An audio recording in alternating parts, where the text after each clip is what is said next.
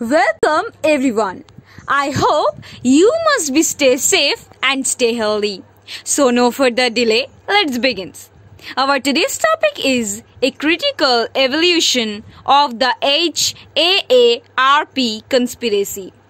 A critical evolution of the HAARP conspiracy reveals that there is nothing suspicious about this Alexa-based research project.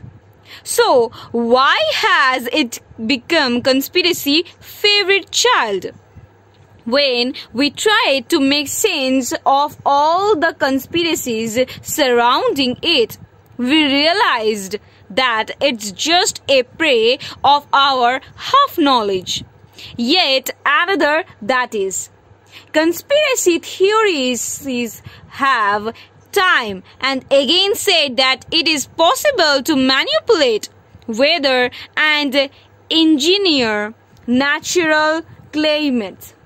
Using the HAARP, last year too they went a step ahead and claimed that it was President Obama who engineered Hurricane Sandy, using the HAARP to secure a second term for himself. The High Frequency Active Oral Research Program is a joint research venture funded by the U.S. Air Force, U.S. Navy, Defense's Advanced Research Projects Agency, and in what might leave many people surprised, some of the prominent universities of the country. Since it began back in 1993, the HAARP has been in news pretty frequently. More so for wrong reasons though. The research project was an instant hit among conspiracy theorists. From the very beginning, every time there is some natural calamity in the United States, these self-proclaimed experts point their finger towards the HAARP research facility in Alaska. That the HAARP is conspiracy theorists' favorite wiping boy becomes all the more evident with a number of theories about it flooding the cyberspace. While some of these have a hint of logical reasoning, others are mere baseless claims. HAARP conspiracy theories. While the information revealed by the authorities suggests that the HAARP is no different from the other aerospace hatchers, some scientists opined that sudden heating of the ionosphere can result in unnatural effects on the planet. Conspiracy theorists take the argument a step ahead by alleging that the HAARP actually controls the near surface weather of the planet. That the reason is carried out in mid-air around 50 miles above the surface of the Earth. In conversely ignored here. The allegation that the high-frequency radio waves alter the core of the planet has put the project HAARP in spotlight time and again. It is conspiracy theorists are to be believed.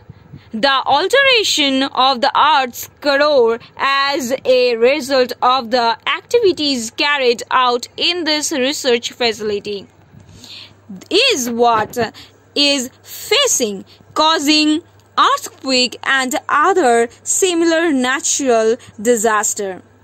in what was one of the most circulated conspiracy theories in the cyberspace.